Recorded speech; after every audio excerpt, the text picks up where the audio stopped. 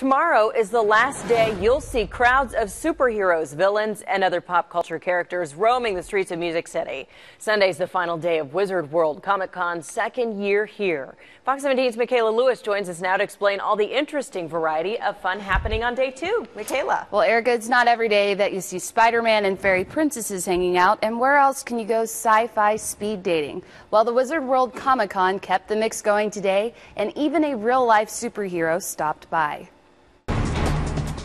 There's a superhero around every corner at Wizard World Comic-Con, but on Saturday a new one is swooping in at Music City Center, Captain Spectrum. I saw you on TV last night. Earlier this week, Christy and Jay McDonald saw Fox 17's story about the boy behind the green costume and colorful cape. As a Stewart County student with autism, Christopher Miller felt like he couldn't fight off the bullies any longer. Christopher tried to kill himself twice between the spring and summer. I feel like I didn't want to live anymore. But after getting help at Vanderbilt Psychiatric Hospital and getting out this week, he also found his superpowers within.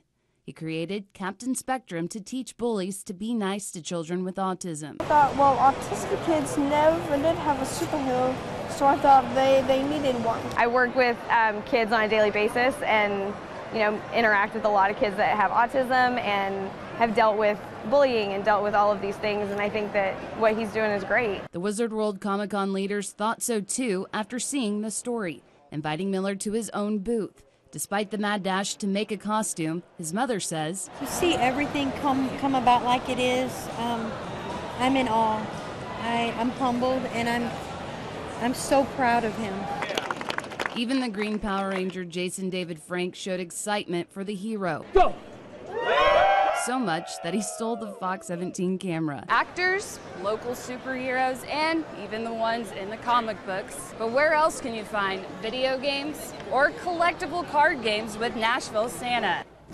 Well, it's no mystery. You can find it all right here at Wizard World Comic-Con. It's an event that has broad appeal, just a lot to see and do, and the atmosphere is fun and it's contagious. The best part for many is hanging out with fans. It's pretty exciting that I finally did get to meet them. Sunday, Wizard World Comic-Con is open at Music City Center from 11 a.m. to 5 p.m. For more information on Chris Miller's Captain Spectrum campaign, visit fox17.com. Michaela Lewis, Fox 17 News.